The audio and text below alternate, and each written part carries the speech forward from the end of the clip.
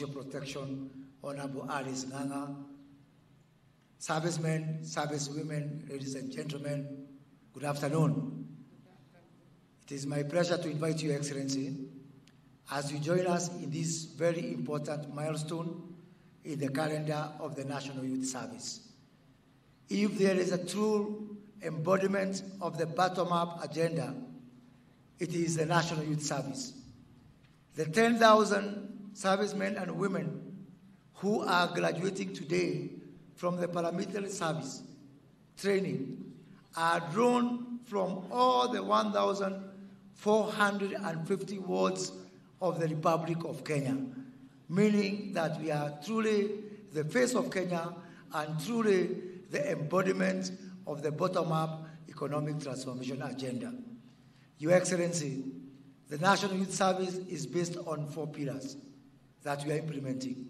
And what is in front of you today is pillar number 1 on the paramilitary training and regimentation. Regimentation because in the National Youth Service, we believe that by working together in groups, it builds discipline, the right ethos and values, and also it gives us a chance to instill a sense of patriotism. After here, we will now go to the next steps in that journey of the National Youth Service through the second pillar of national service, where these wonderful young men and women will be deployed to carry out several tasks in assisting our nation building.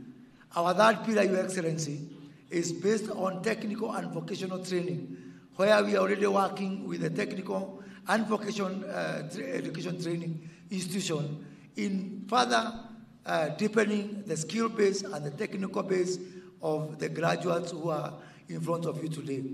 And the fourth pillar, for which you have been extremely supportive as we embark on our engineering agenda, is the pillar of commercialization, where we say that other than just building a cadre of young men and women who are going to play a very pivotal role in nation building and rebuilding our country, that we can also create a service that is sustainable, that we do not have to come all the time and seek exchequer support. Your Excellency, from the support that you are giving us in kicking off our transformation agenda under the NYS re-engineering program, we want to promise you that in the passing out parade of the year 2025, we look forward to actually giving you a dividend check, having employed young people and having deployed them to useful commercial purposes and ensuring that we have an NYS that is self-sustaining, that can be able to also expand and include more young people in that service. Your Excellency, let me take this opportunity to very briefly thank your officers whom you have appointed for the overwhelming support that they have given us to involve the National Youth Service in several aspects of our nation building so that we can be able to absorb even more young people. I just want to cite some state departments who have come forward and agreed to your clarion call to support the National Youth Service. The State Department for Water and Sanitation, who have committed to involve the National Youth Service in building small dams and actually expanding the existing ones, desilting the ones that are not usable anymore, so that the National Youth Service can be at the forefront in ensuring that the country is self-reliant in matters of water. State Department for Irrigation, with whom we are already working in some areas, building 25 kilometers of a canal in the Tana Delta, ensuring that we participate in the irrigation of up to 10,000 acres that we are going to put into active use to also help our country in matters of food security. State Department for Wildlife, the Principal Secretary for Wildlife, Sylvia Musea, is here, who are involving the National Youth Service in building water ponds within our national parks and ensuring that we actually reduce the deployment cycle as opposed to the traditional way that we have been doing this job. State Department for Crops Development, who have already, we had a very successful exercise in the last 6 weeks where we have been harvesting maize seedlings in Kitale, in the ADC farm Kitale, and the CEO of ADC is here with us, where we have harvested 6,000 acres of maize seedlings that would have otherwise gone into waste. And by the way, we are not doing this for free. The Kenya Seed Company has come here with a check of 13.5 million shillings to pay these young people for our sweat. Just an example of one and many more things that we are going to do to make this service truly, truly sustainable. Your Excellency, the State Department for ASAL and Regional Development, who have come forward to involve the National Youth Service in building of the dams, and especially in mitigation at this time when we are grappling with the effects of El Nino.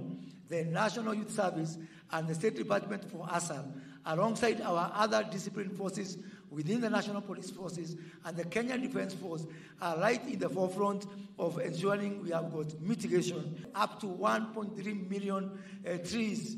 And our ambition is that before the end of this financial year, we are going to plant 200 million trees across the country as we try to also mitigate the effects of the climate change. And again, we are not just doing this as an act of charity. Working with international climate organizations, during the ongoing COP28, we managed to get partnership from the Global Center for Adaptation, from the Africa Finance Corporation, who have agreed to make the National Youth Service a center for excellence in matters of climate adaptation, climate mitigation and resilience, and more importantly, in monetizing the trees that we plant and all the other interventions we make in offsetting carbon credits from those people who are polluting our environment.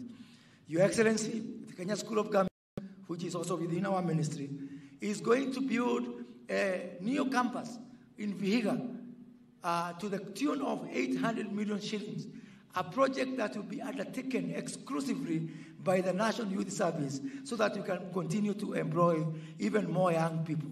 And because we are expecting the Kenya School of Government to have a very huge demand, because we are introducing mandatory training for all public servants in the bottom-up economic transformation agenda. So to be able to expand our capacity, we have called upon the National Youth Service to come and help us in this agenda. Huduma Kenya is another state body that we want to cite against within our ministry. And working with our members of parliament, and I have here today the chairman of the parliamentary committee on the National CDF, Honorable Musa Silma, and the chair of the National CDF board, Honorable Olago Arud, who have, in a very remarkable development, in partnership with the Ministry of ICT, where we have merged the concept of the Jitume Center for the digital jobs for our people with our Huduma centers to offer Huduma services in every constituency, funded by the national government CDF, and with the labor being provided exclusively by the National Youth Service so that we can be able to expand the job opportunities for our youth.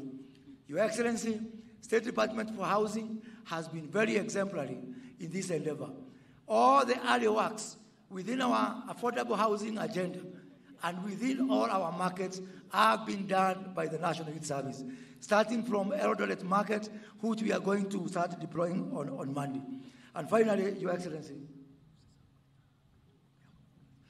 the National Employment Authority is partnering with the National Youth Service to provide jobs for these young people to go out there and get jobs abroad. As we speak, we've just deployed for the first batch of 40 service and men and women who are going to the UK for readily available jobs in the UK.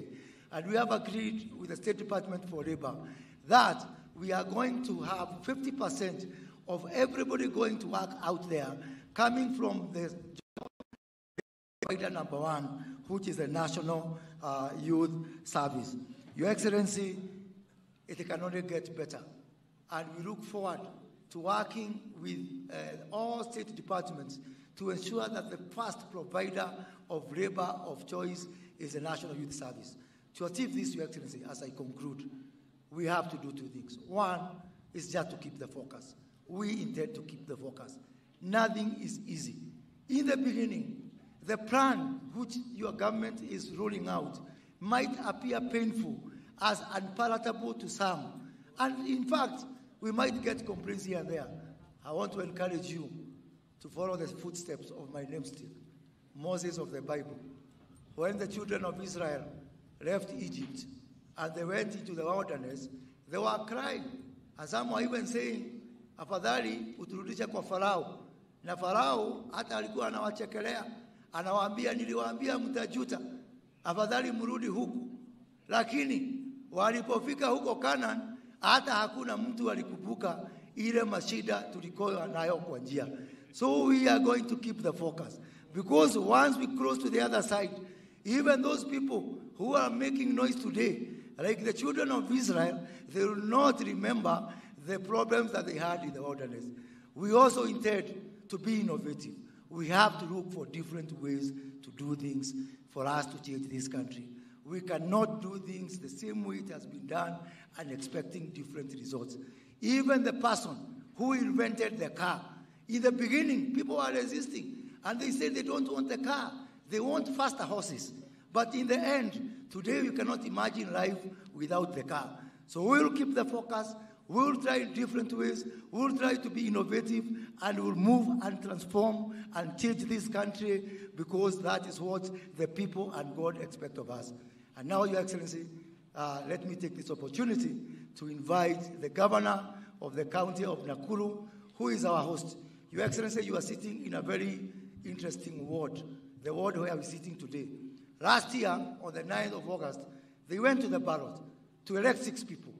Out of all those 6 people, you are the only man they elected. The MCA is a woman, the MP is a woman, the senator is a woman, the woman obviously is a woman, and the governor is a woman. So if there might be some constitutional issue around that, which I have told Susan we have to look at it, even as we look at the issue of the 2-thirds rule, and you are privileged to represent all of us endangered men species in that endeavor. Madam Governor, welcome.